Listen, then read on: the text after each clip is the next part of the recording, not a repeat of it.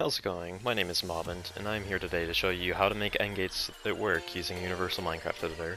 This is an issue that has been broken over the past year due to the Aquatic Update breaking spawners that use falling blocks, and the old method used a falling block endgate spawner to summon in the endgates. The fix is actually fairly simple, and to show you that it works, I have prepared two minor examples of endgates here, one using a chest and one using a sign. Unfortunately, you cannot get the black portal goodness that looks like your endgates that you know and love. However, you are able to use tile entities such as chest, ender chest, signs, and so on to make your endgates work. For our purposes, we'll be using a banner in our little endgate setup over here. Obviously this whole structure isn't needed, but you will need an entity here. This will be what we use when we're in the program to actually determine the location that we want to put our endgate in, and you need a tile entity placed, and I'll explain why later. So what you're going to want to do here is head into the end.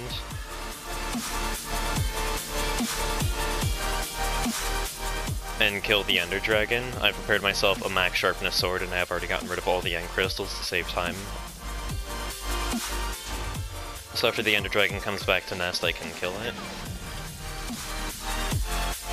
Oh, stubborn one.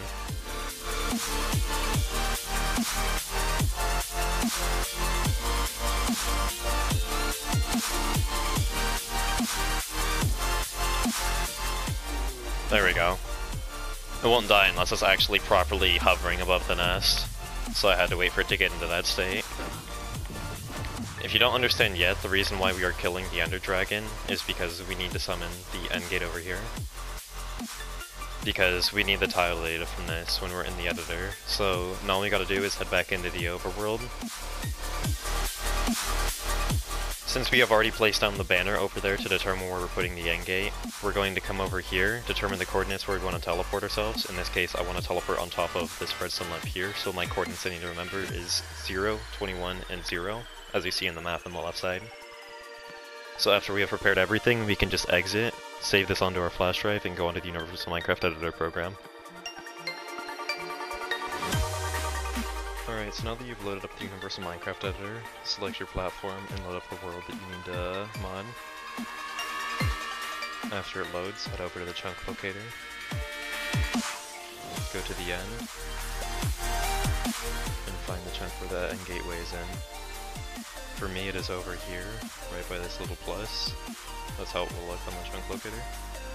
Go to tile entities, open it up, and copy the end gateway data. Afterwards, go back to the chunk locator, load up the dimension you're choosing to put it in, and find the chunk that you need to put your end gateway in. Paste the end gateway into the tile entities along with the entity here that you're trying to replace. You're going to want to go copy the data, or copy the coordinates of the tile entity you're replacing, and delete and paste those coordinates into here. Ensure they match 0, 20, and negative 45. Alright, it looks like it matches, so I'm going to delete the tile entity we're replacing. That is very important that you do that, so if you're using a sign, a banner, whatever, you have to delete it after you replace it. Now that the end gateway is taking the place of the banner, we're going to go over to end gateway teleport and we're going to put in the coordinates that we would desire to teleport to. For me, that is 0, 21, and 0, and I'm going to check exact teleport. If you would like them to teleport to the area and not exactly those coordinates, you can keep exact teleport at 0, but for me, I would like them to teleport to that exact point, so I'm going to put it to 1.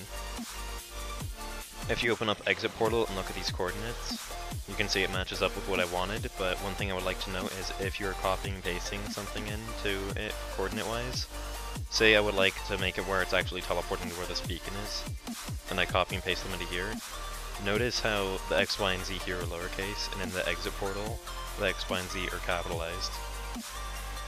This is important that these are capitalized. If these are not capitalized, it will not work. So if you're copying and pasting coordinates into the exit portal, make sure you capitalize these or it will not work. Now that we have successfully modded ourselves an end gateway, all we have to do is save the world. And it should be saved, rehashed, and resigned, and we should be good to bring it back to console and test to see if it worked. Alright, now that we have transferred our world over to PS4, all we have to do from this point is go and test and ensure that this actually is working. So as you can see here, the end gate now is just the hitbox of the banner like I mentioned earlier. And it is completely invisible other than that. It can be broken by players, so be cautious of that in whatever you're setting up with this. However, you walk through it, it will teleport you where you need to go, and as you can see, we now teleported back to the center of the world.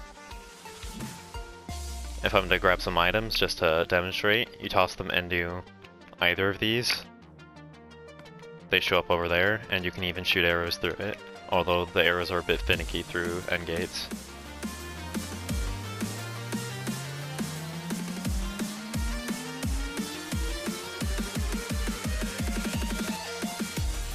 So you could make a few different interesting minigames with this, or you can just use this for whatever purposes you need. If you found this video to be helpful, please consider subscribing, sharing, and liking the video. That is all I have to show you, and I will be making more tutorials in the future, so if you have any questions or are having any troubles with this, please let me know in the comments and I will do my best to help you. And let me know what other tutorials you would like to learn about when it comes to modding. That is all we have for today. I am Mobnt, and I am out.